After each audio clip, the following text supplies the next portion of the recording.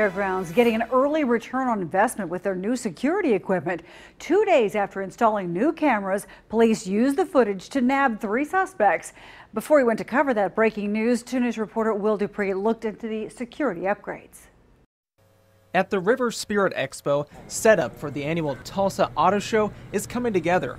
Major automakers will put some of their newest makes and models on display, while collectors plan to show off the classics. Can I get you on the back of this one? For nearly a decade, members of the Tulsa Chevy Classics Club bring out their prized possessions here. It's like having a new baby. You want to show them off, and that's what the auto show gives us an opportunity to do. The owners put in a lot of money and time to preserve these cars, so keeping them protected is key. This show puts a chain up between the cars and the spectators to keep people away.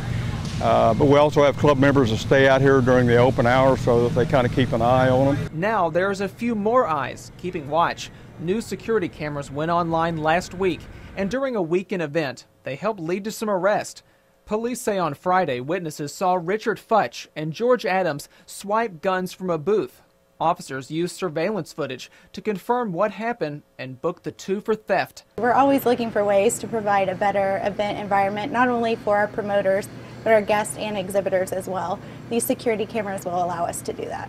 With even more valuables on display this weekend, organizers hope the cameras will help keep everything safe. Will Dupree, 2 News works for you.